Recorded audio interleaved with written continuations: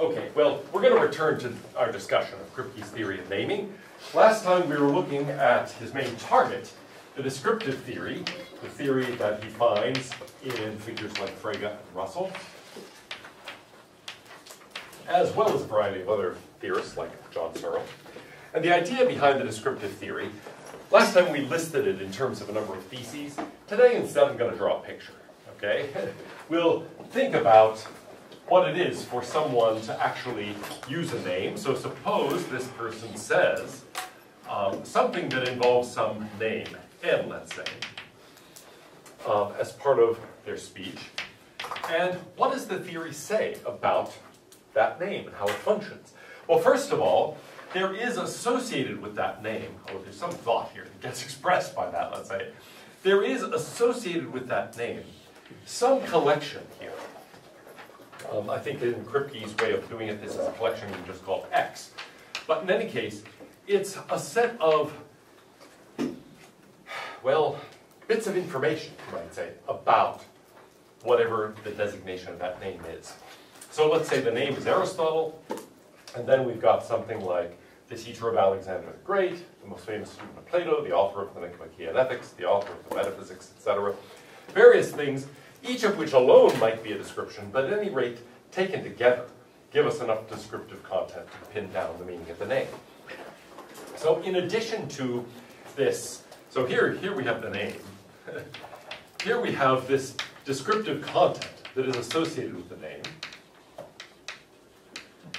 And so far, nothing terribly controversial is going on. We're saying, look, the person's using a name.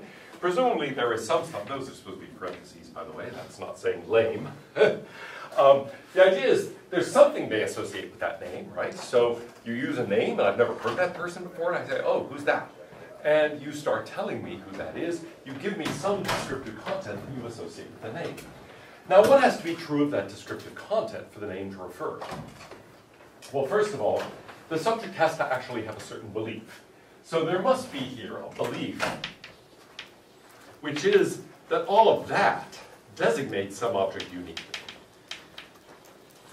And secondly, it better be the case that this stuff does designate some object in the world uniquely.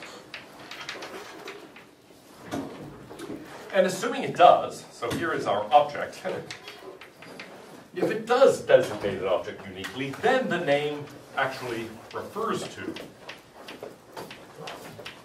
Now, if it doesn't, that is to say, either if the subject doesn't have this belief, or if the descriptive content doesn't actually pick out an object uniquely, then the name doesn't refer. Okay? And so, in addition, once all that's taken place, then we can say, well, that the name, or the bearer of the name, has those properties mentioned in the descriptive content. That should be a priori and necessary, because after all, that's part of what defines the name.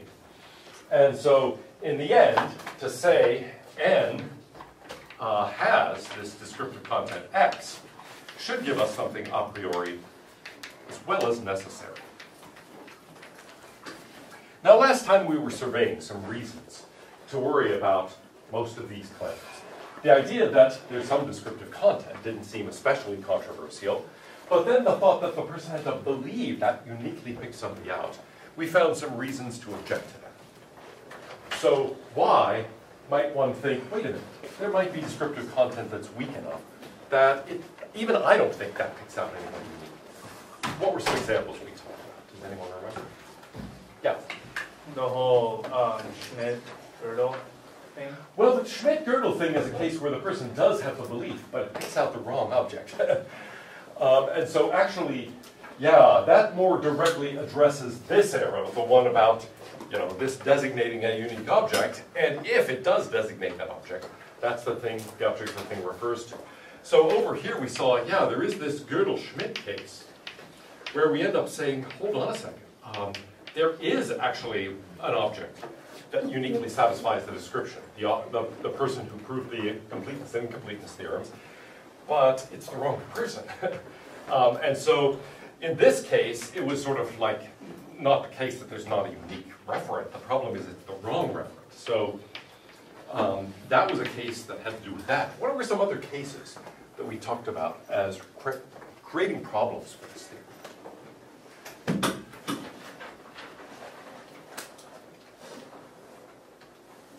There was one physicist that Kripke was talking about how we only have like vague descriptions of the physicist, but we can sort of refer to him. Good. Richard Feynman, an example of a physicist. Now, some people know enough physics to actually be able to, characterize him uniquely. What do you all? Well, now that you've read Kripke, it's cheating, right? But who here thinks they could actually identify Richard Feynman uniquely? Not only say he's a physicist, but say which physicist he is.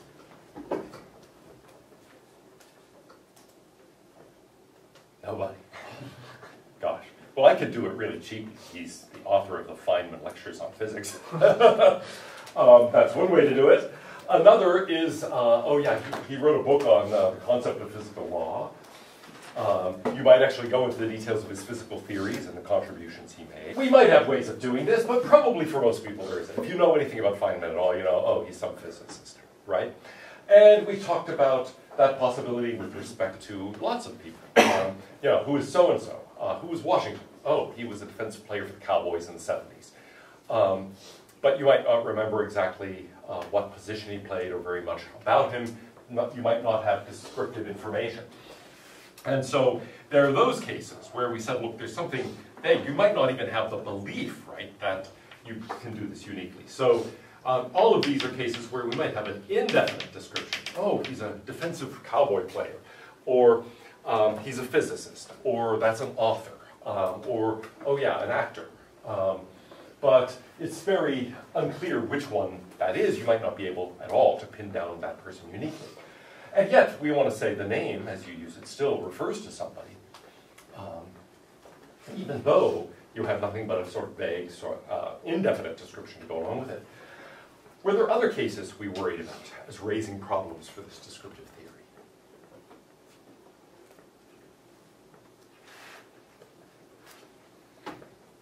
Well, let's think. Oh, go ahead.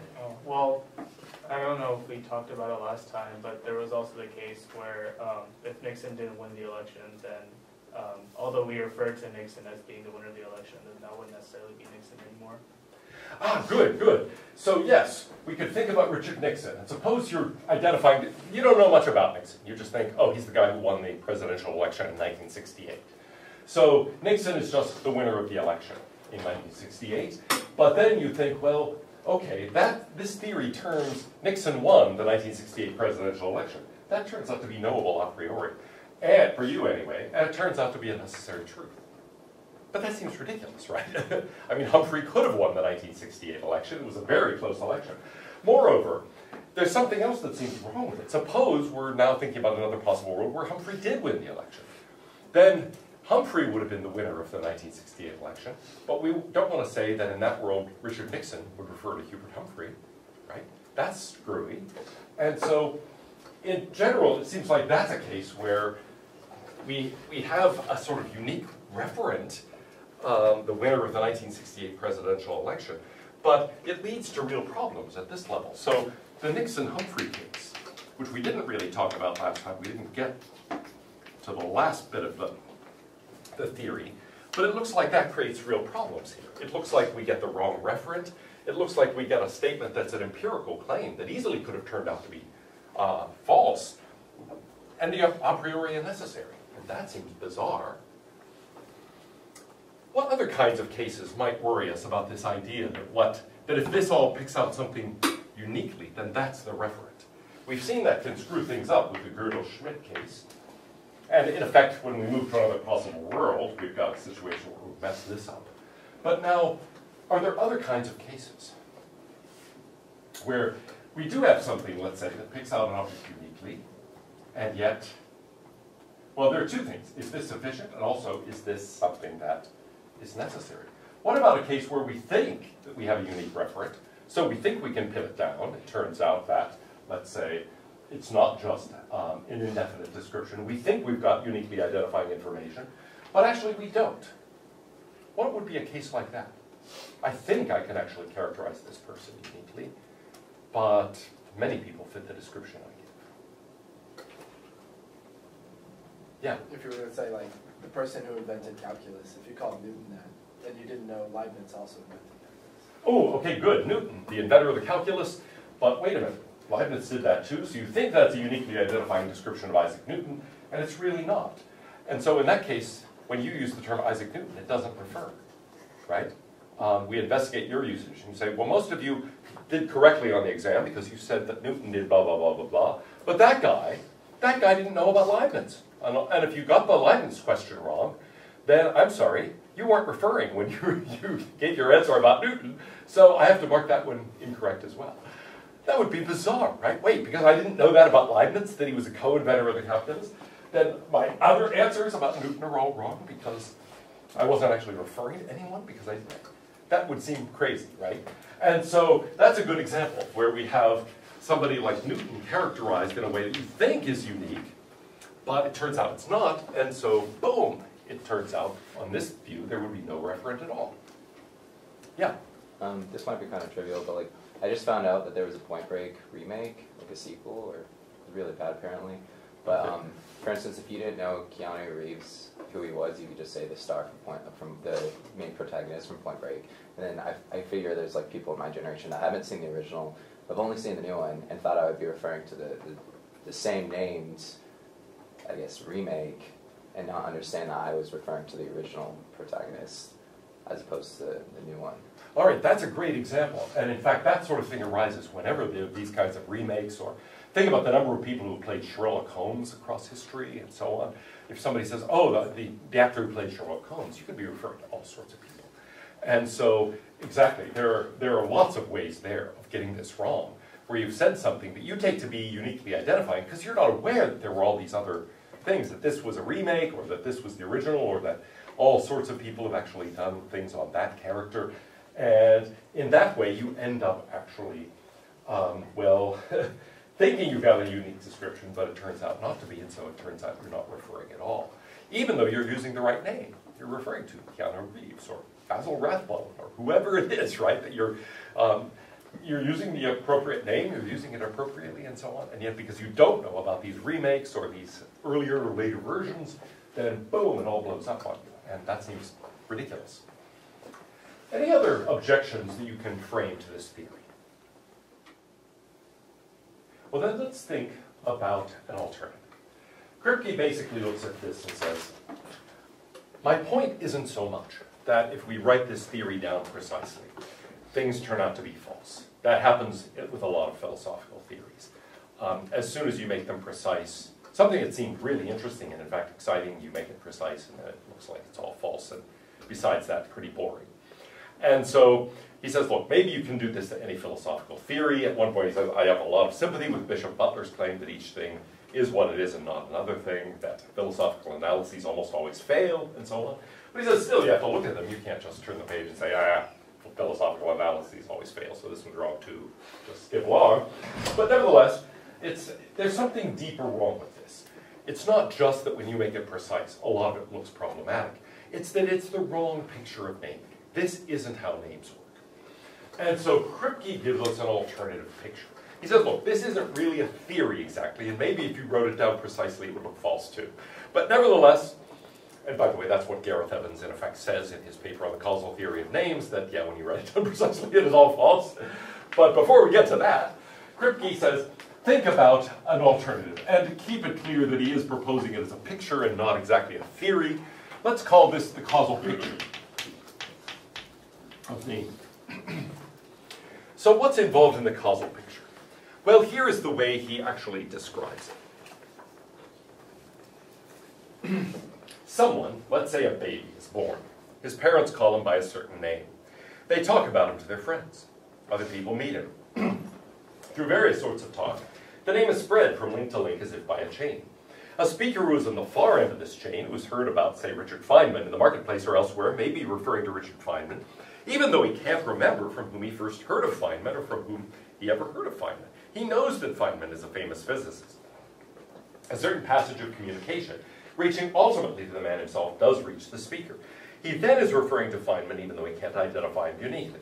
He doesn't know what a Feynman diagram is. He doesn't know what the Feynman theory of pair production and annihilation is. Not only that, he'd have trouble distinguishing between Gell-Mann and Feynman, so he doesn't have to know these things, but instead a chain of communication going back to Feynman himself has been established. by virtue of his membership in a community which passed the name on from link to link, not by a ceremony that he makes in private in his study. By Feynman, I shall mean the man who did such and such and such and such. Okay, so here's the picture.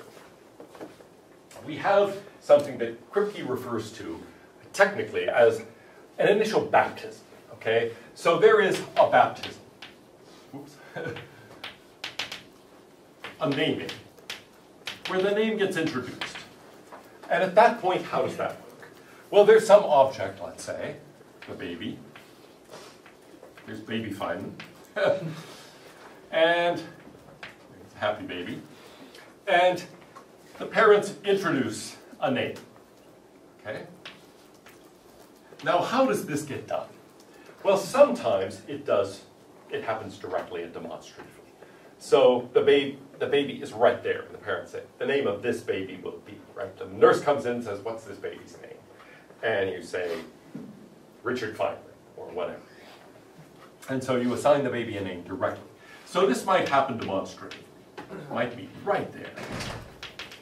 Of course, this also might happen descriptively, because after all, we often name things we can't just point at directly. So it could be that we have a description.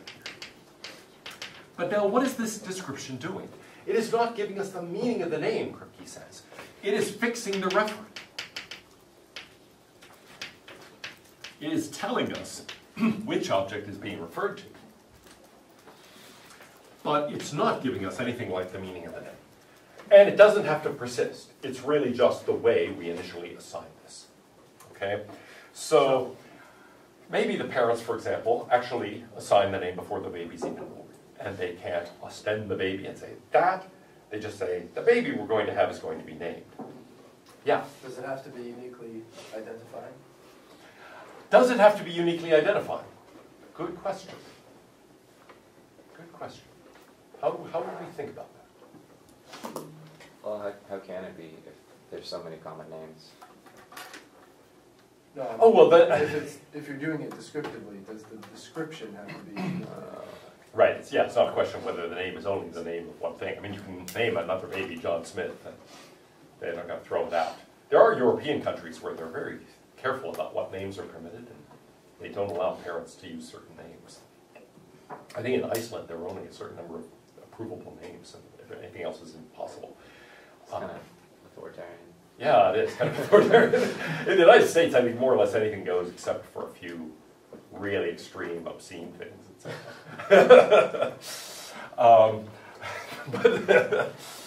But anyway, yeah, I suppose, would they let you if you wanted to name your baby F.U. such and such?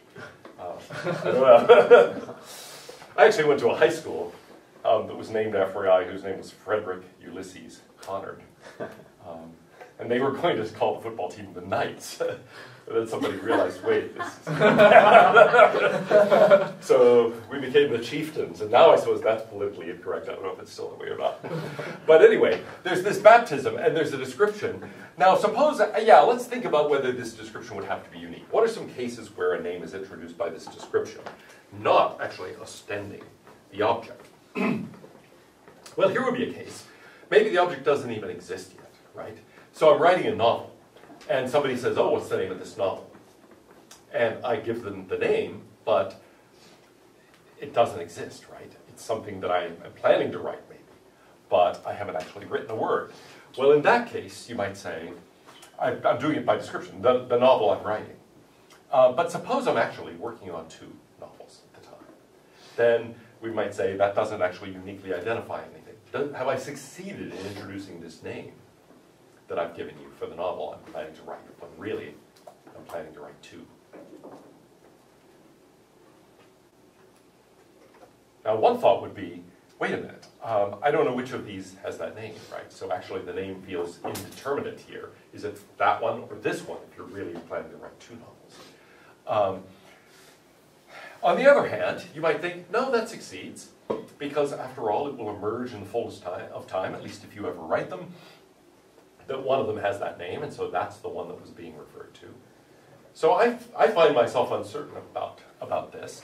A case that Kripke talks about involves the planets, where initially Neptune was not something they observed, but they hypothesized that Neptune must be there because of irregularities in the orbits of other planets.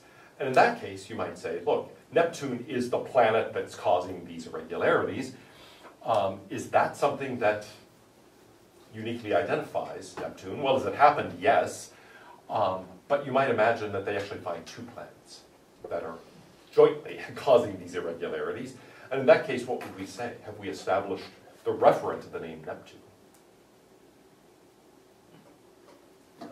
Yeah, my own intuition is not, right? I mean, maybe if one of them is exerting a lot more influence than the other, but if they're roughly equal, we'd want to say, oh, actually there are two, so there is no Neptune. There are two. But I find myself wanting to use scare quotes here. There are two Neptunes, because no one planet is doing that.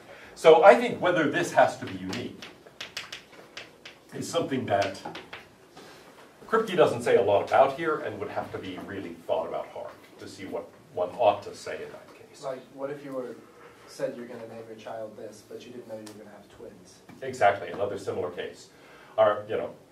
Yeah, we think it's going to be a girl, so we're going to name her Elizabeth, and then it turns out to be twins. Might still be easy if one's a girl and one's a boy. You could say, well, yeah, we're not going to call the boy Elizabeth. But maybe it's not so easy, or maybe, you think, well, maybe you've picked out a name that isn't particularly gendered, like we're going to name the baby Terry, and then it's kind of like, oh, that works just fine for a boy or a girl. So in short, there are lots of things where you might say, I don't know what to say about this.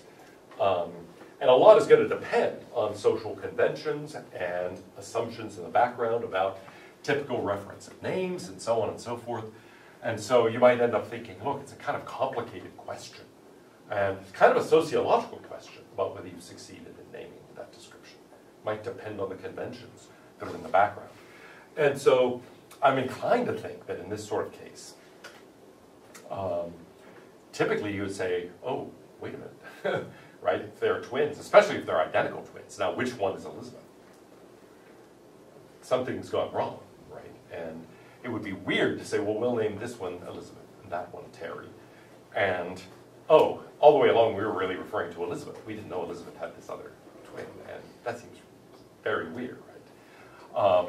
So it doesn't, as in the novel, it seems like later what happens can somehow help establish the name and make it seem legit in the first place. But in the twin case, identical twin case, it doesn't seem like that at all. So I think there's a lot you'd have to think about to really figure out how this goes. And it's part of the reason maybe Kripke's worried that the moment I write this down carefully, it's going to look bad too, and for many of the same reasons. But anyway, there's initially this baptism. And now what happens? There are transfers. And so the name gets transferred from one person to another. Somebody is using the name to refer, and then somebody else picks up the usage from them. So here too, there's a lot that we can say about this. What happens here? Well, the use of the name gets transferred from this person, let's say, or from a whole community to this person. At one point, he seems to act as if the transfer is kind of one-to-one, and at some point it's really by virtue of being part of a community that this happens. So maybe it really is required, again, that we have kind of a social group here using the name, or maybe not. But in any case, these people are referring. So what has to be the case here? That the reference is appropriately transferred. In the end, we want to be able to say this person uses the name N and refers to a certain object. What has to be the case here? Well, they have to be using the name N, right? And they also have to be referring to that object.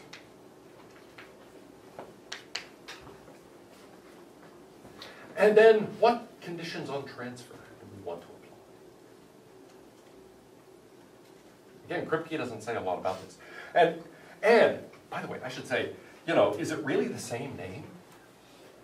Think about a case where you're an anthropologist, let's say, and you go to a foreign culture for the first time, in the sense that nobody from your culture has gone there before. And the natives have various names for places, for example, for rivers and so on. And you now want to express those names in your language. You might just call them exactly what the natives call them. But often what people do is they find a close equivalent in their own home language that's much more natural there. And so think about European cities, for example. I mean, we don't have to think about a jungle linguist type of situation. Rome is not called Rome in Italy. What is it called? Roma. Roma, yeah. Paris isn't called Paris, right? In Paris, it's called Paris, etc. Yeah.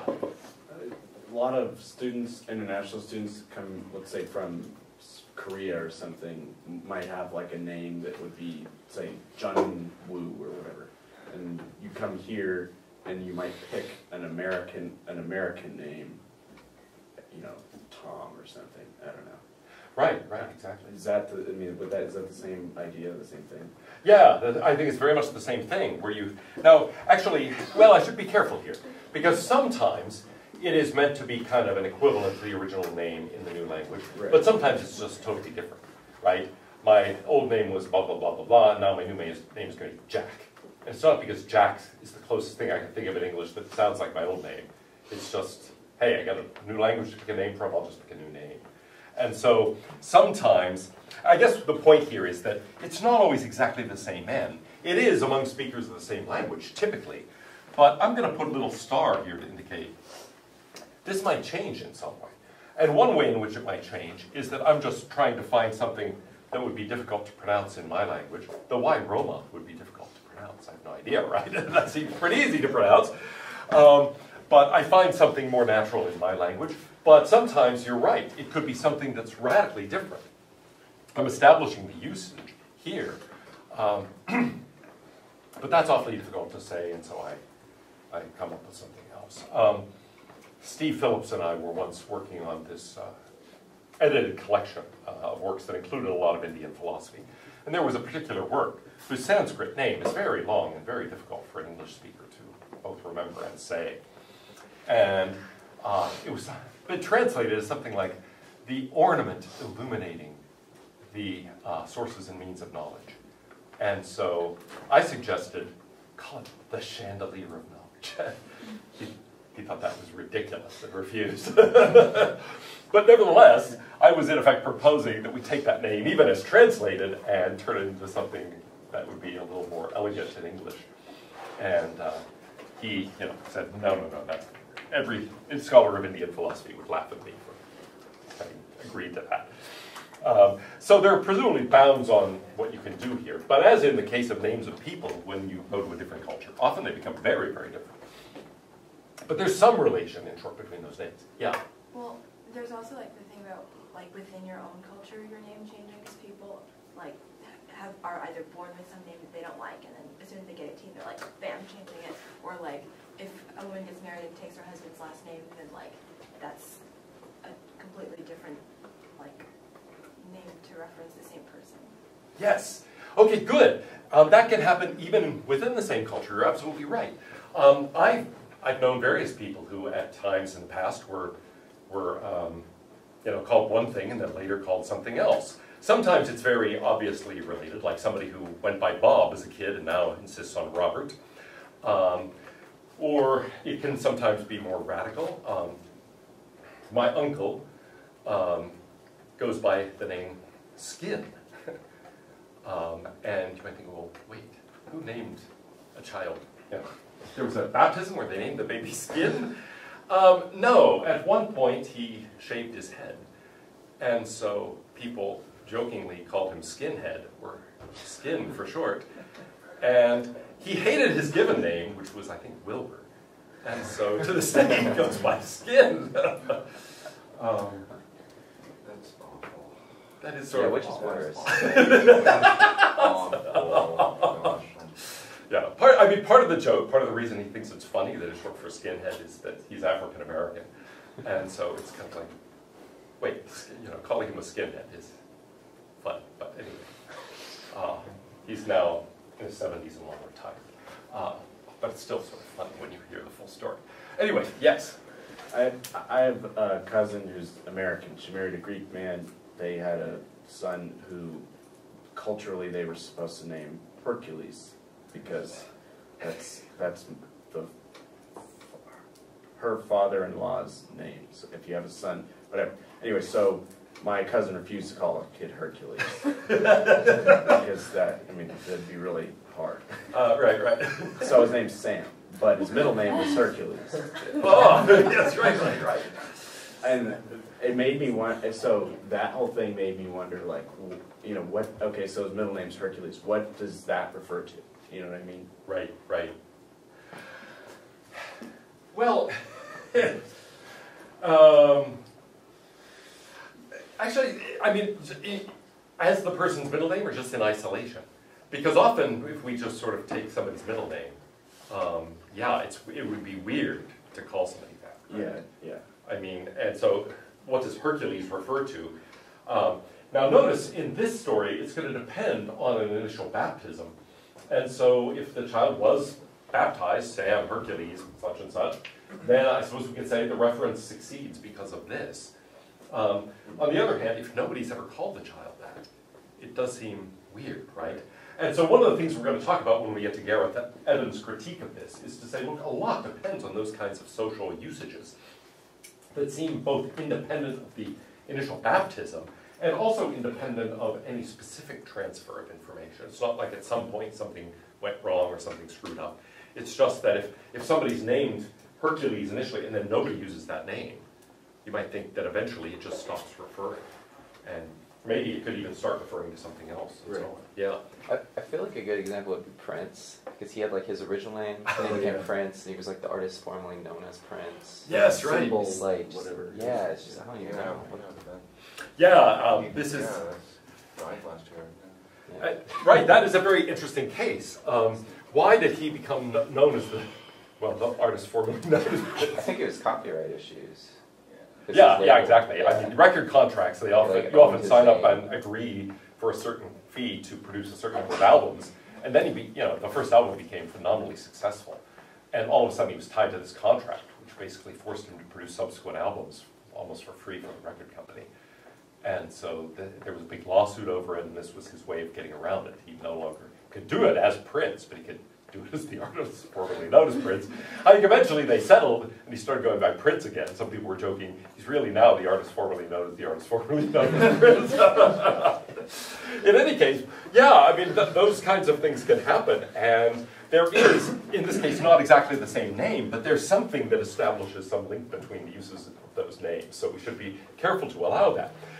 Also keep in mind, at some point here, yes, I get the usage of the name from this usage, but these people better be intending, right, to actually use the name to refer to that object and pass that usage on to me. What if they don't? So there must be a certain kind of intention here. Again, it would be complicated to spell it out precisely. But here's the kind of case I have in mind. Actually, real-life case from my family. My father had two brothers, one older and one younger than him. The older brother liked to make fun of the youngest brother. And so when he got a dog, and it was a pretty obnoxious little fat dog, was constantly doing inappropriate things. Anyway, the older brother, Sam, called his obnoxious dog Nick, which was also the name of the younger brother. Okay. Now he didn't. Suppose you pick up the use of the term Nick here, right? From that, well, he's in this case his usage, for example, was actually for the dog, not for his younger brother, and so you've picked up the use of the term Nick, but now it's referring. Well, what is it referring to? Here originally it's referring to the brother, but then he thinks, I'll call my dog that, and so now when you use the term Nick, it seems like it's referring to the dog, right? Not to the original brother. You might not even know you had a brother named Nick. Or what are some other cases like that, where you use a real person's name, but you use it to, for something else, something it wasn't originally intended for? Authors. Like a lot of scholars refer to a body of work just by the name of the author. Oh, right, there are those kinds of usages. Yeah, so yeah, do you find this in Shakespeare?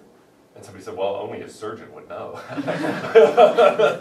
They mean Shakespeare's works, they don't mean Shakespeare. So yeah, that's a case where the intention there is not to use it to refer to the person any longer, but to a body of work that person produced. Yeah? Oh, like Barbra Streisand, like the Barbra Streisand effect. Ooh, Barbra Streisand effect, very good. Yeah, are you intending to refer to Barbra Streisand there? I mean, what is the Barbra Streisand effect for somebody who, explain for those who don't know. So a while back, images of Barbra Streisand's new house sort of like leaked through, and she vehemently wanted to hide them. And the action of her trying to hide it online made her house more well known. So the Barbra Streisand effect is the more you try to hide something, the more evident and more public it will become.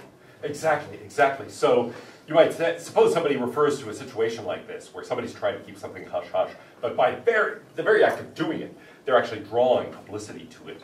You might say, whoa, that's a Barbra Streisand.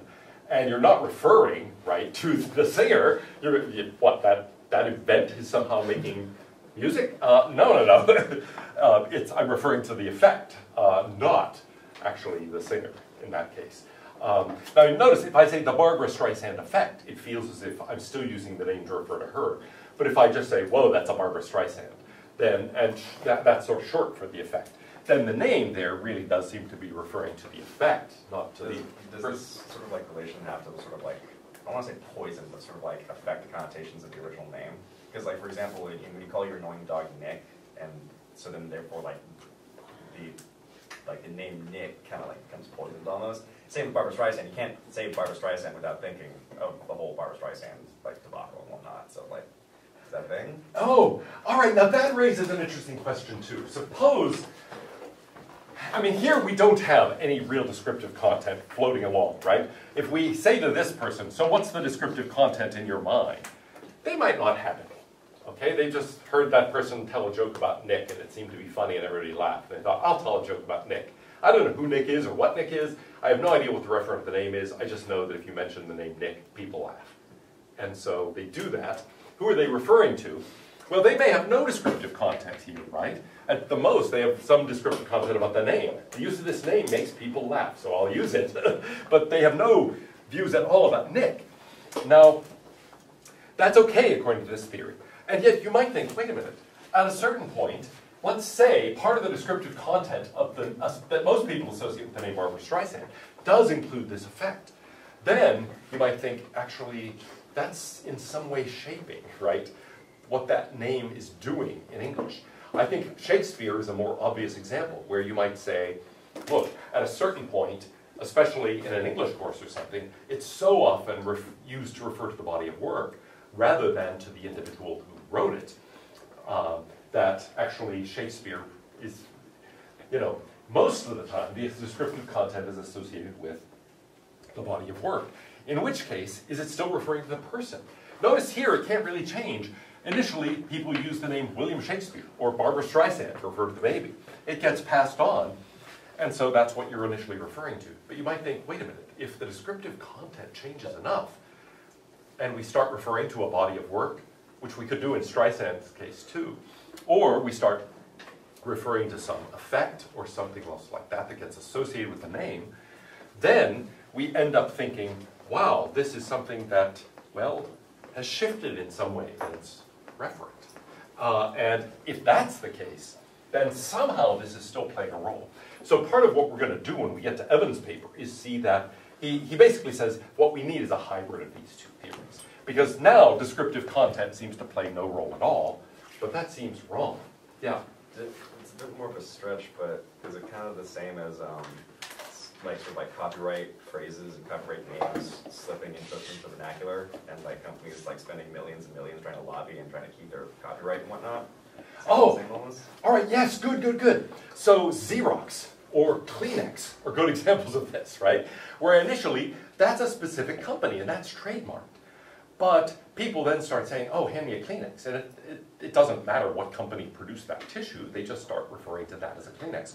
Or similarly, Xerox becomes a verb. Oh, Xerox that. I don't know if that's still, maybe that's now dying out because nobody has a Xerox machine anymore. But now but for a long time, Xerox something really just became the generic term for photocopying. And a Xerox machine really didn't have to be made by the company Xerox. It was something that everybody understood to be just, any copier. And so it's easy for terms to start being used that way. And what's happened there? The initial baptism clearly was for a specific company. And yet at some point the reference shifts to being something much more generic, where a Kleenex or a Xerox machine or Xeroxing becomes something much broader than it started out being. And on this model too, it's sort of hard to see how that happens. How could that occur, really? Unless at some point somebody's, well, you could say somebody forms a different intention, kind of like the dog with Nick.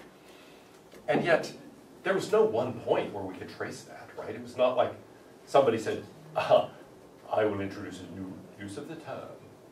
Even though this is a Canon photocopier, I'm going to say that I'm Xeroxing something. Ha! All right, there was no initial thing like that. Presumably, I mean, maybe there was a point at first in time where somebody did it, but it just gradually evolved. It was not like you see a clear point where, aha, here's where the break occurred. And so, in cases like that, you might say, yeah, it's hard to capture how a reference could actually end up shifting on this model. Are there other things we would need to fill in to make sense of this theory? Notice it does have a recursive structure. We're basically saying there are these initial, base case circumstances of naming for the first time. And then it's a question of naming getting transferred. And so what ends up establishing the reference of the name? It's really a chain of these transfers back to an initial baptism. So now, here you are, let's say, using a name like Feynman. And what explains that? How do we know that refers to Feynman? Well, we've got this chain going back, and I'm doing it purposely fuzzily, not just because I'm fond of abstract art, but because it would be very hard to spell this chain out precisely, right? Figure out exactly where you got your use of the name and where they got it and so on and so forth. But eventually we come back to baby Feynman and baby Feynman's parents and the initial baptism, the initial naming ceremony. And the thought is that as long as all the links in the chain are good, and as long as it goes back to this, the idea is that all of those really are referring to the same person. Okay, now, we've already identified some issues we have to think about. And so we don't have much time left, so we're going to postpone a real treatment of them until next time. But what are some issues we have to figure out? We've noticed one thing, reference change. How do we explain that? Because that sort of thing can happen, right? As with, well, Nick or Shakespeare or Barbara Streisand or Xerox, et cetera, et cetera. What are some other issues that we have to figure out here? Well, one was this role of descriptions in, so we could say, we have to figure out what's going on with descriptive baptisms.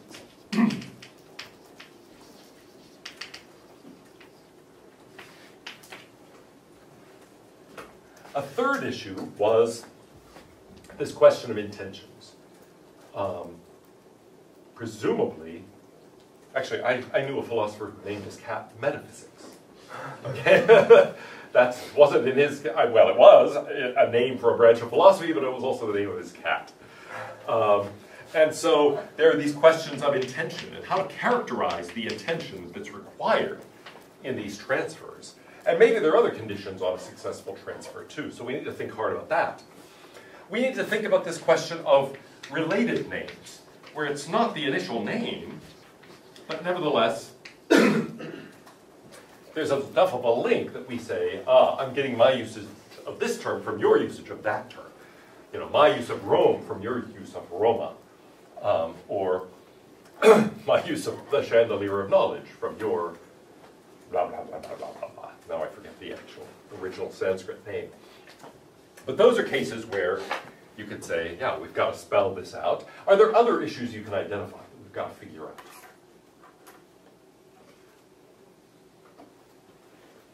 Yeah. This kind of goes along with intention, but kind of like the metacommunicative differences, right? So like if your parent calls you by your first name versus by your first, middle, and last name, like you know you're in trouble, versus like if your parent just calls you by your first name, they're just calling you over for whatever. Yeah. Okay, that's a really good point. There are, what you call that meta-communicative, and I like that way of putting it. This is a way of thinking, look, by my use of that name for you, I'm actually communicating something, right? And yeah, when my wife gets angry at a cat, she uses the cat's name, but Bonneback is his last name. So it's not just, Binks. It's Binks Bonneback. That's, Binks has done something terrible. And so that sort of thing, how is that possible, right? If we don't have descriptive content playing any role here, you might say, well, it's playing some role, it's just not playing the role of determining the referent. After all, it's the same cat. It's not like Binks Bonneback and Binks refer to different cats. Nevertheless, it does convey different information. We could also have cases where we think, well, actually, at some point here, we talked about the names and the fact that certain names might or might not have a sort of gendered significance to them. And that, too, is sort of background sociological information about how we go about determining what's going on. So there is this sort of the role of background information. A lot of this is going to have to do with general usages in the community. But some of it might not. Some of it might be much more specific than the general society, though a lot might have to do with that. There might be some sub-community that is using things in a way that plays a crucial role in the naming process that wouldn't even be recognized in the larger social group. And those things can change over time. And so as those sort of social attitudes in the background and assumptions change, that may affect the way certain names get used, and that may affect reference and so on. And so all of those are things we'd have to think hard about too. Any other points that bother you? That we think to make this a real theory of names, we better be precise about all these things. So far we've really just got this vague picture. Oh, think of it this way. But all of these things are really going to have to be spelled out precisely if we're to have a real theory. Yeah? Maybe this sprinkle on some, I'm tentative to say sprinkle on some Frege in there and say different names have sort of different senses. So what would be an example?